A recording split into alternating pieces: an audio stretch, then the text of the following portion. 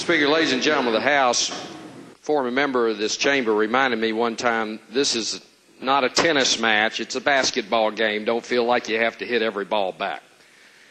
However, in response to my good friend from the great Southwest, I guess for a moment there I thought maybe I'd fallen into a parallel universe and I was in a different state talking about some other bill besides the transportation bill that we passed last year.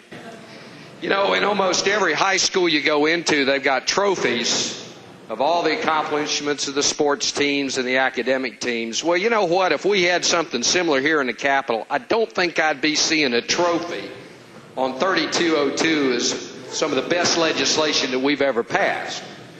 And I don't think there's been any committees being formed to put a monument up around this great Capitol as to that piece of legislation that we had last year. Let's see, we started off that it was cobbled together at the last minute. It had abusive driver fees in it.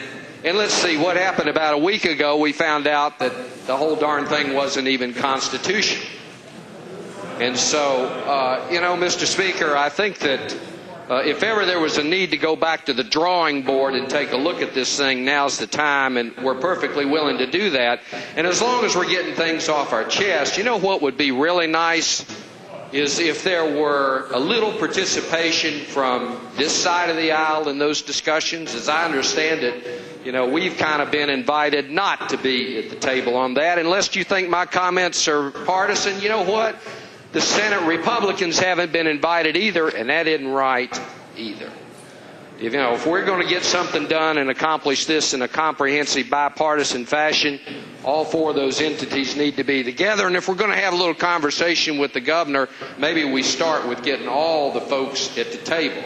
And we're ready to sit down and talk about it and come up with a real fix to the transportation needs of this state instead of that thing we put together last year. Thank you, Mr. Speaker. I feel a lot better now.